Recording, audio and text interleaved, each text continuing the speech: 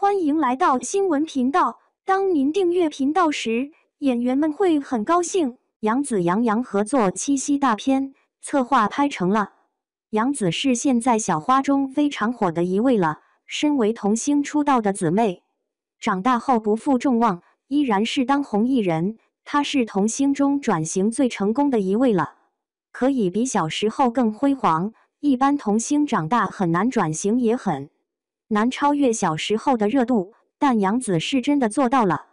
她如今是收视率女王，拍的戏一部接一部，都是大制作，也是很受欢迎的 IP 改编的剧，所以杨紫如今是新生代小花中最火的一位，也最有影响力的一位，和她合作是很有热度的。虽然杨紫长相也曾经遭到过吐槽，不过长大后她变美很多，也会打扮了，气质上有很大提升，演偶像剧都是非常养眼的。和杨紫合作过的男演员众多，而且每次和她合作的人都特别有 CP 感。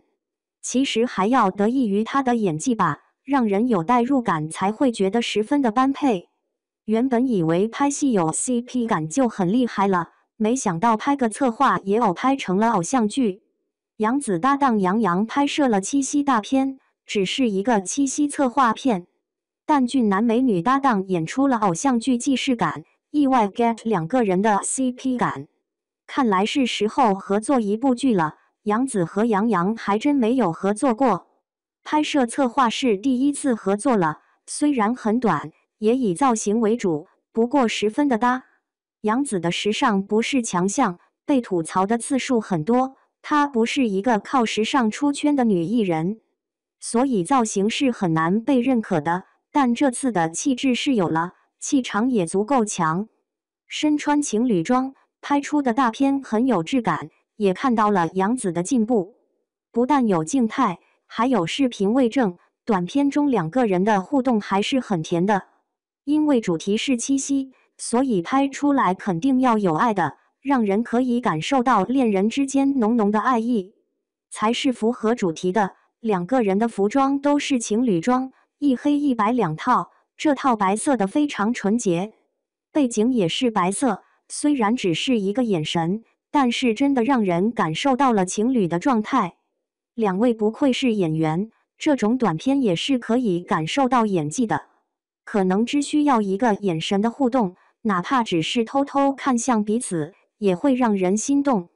从每个人脸上的笑容都可以感受到爱的存在。这次两位合作拍摄的七夕大片都很给力啊，竟然一个策划都让人看心动了。如果来部剧会更完美吧。杨紫和杨洋都是同时期的艺人，合作也是可以有的。不过现在杨紫杨洋待播剧还是蛮多的，不知道以后有没有机会合作一次。杨紫的演技毋庸置疑，这个短片没有几个考验演技的镜头，但需要有爱，这种小情绪还是难演的，况且时间也很短。不过最终效果出人意料，两位太般配，很是养眼。